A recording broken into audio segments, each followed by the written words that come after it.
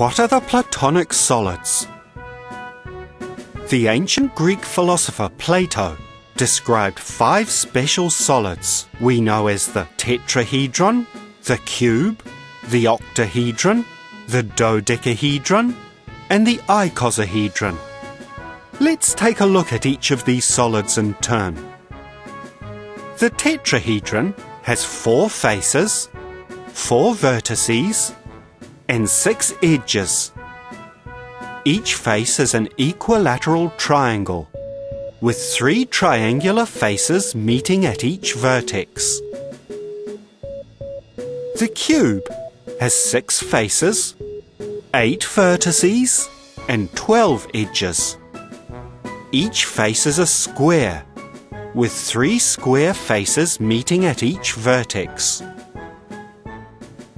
The octahedron has 8 faces, 6 vertices, and 12 edges.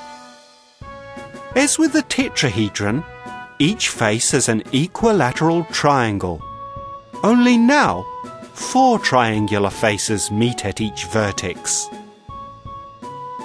The dodecahedron has 12 faces, 20 vertices, and 30 edges. Each face is a regular pentagon, with 3 pentagonal faces meeting at each vertex. Finally, the icosahedron has 20 faces, 12 vertices, and 30 edges. As with the tetrahedron and octahedron, each face is an equilateral triangle. But now, 5 triangular faces meet at each vertex. What is special about these solids? The faces of a Platonic solid are congruent regular polygons, arranged in 3-dimensional space to form a convex polyhedron, with the same number of faces meeting at each vertex.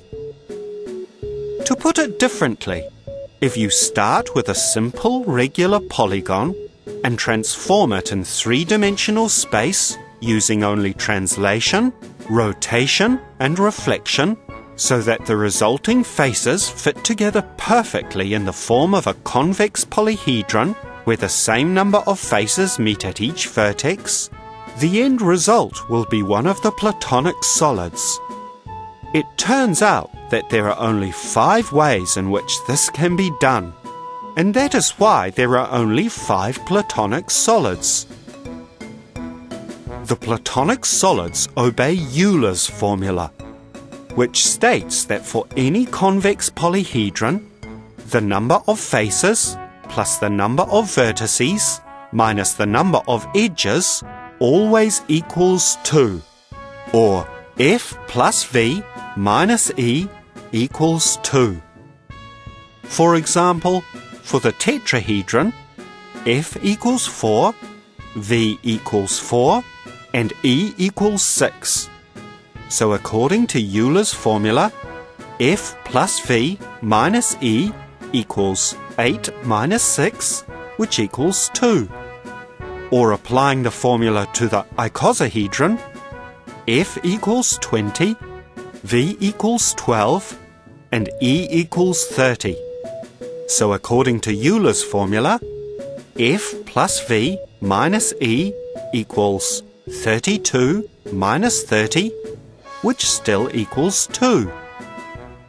You can test Euler's formula out on the other Platonic solids, and you will find it holds equally well for them too.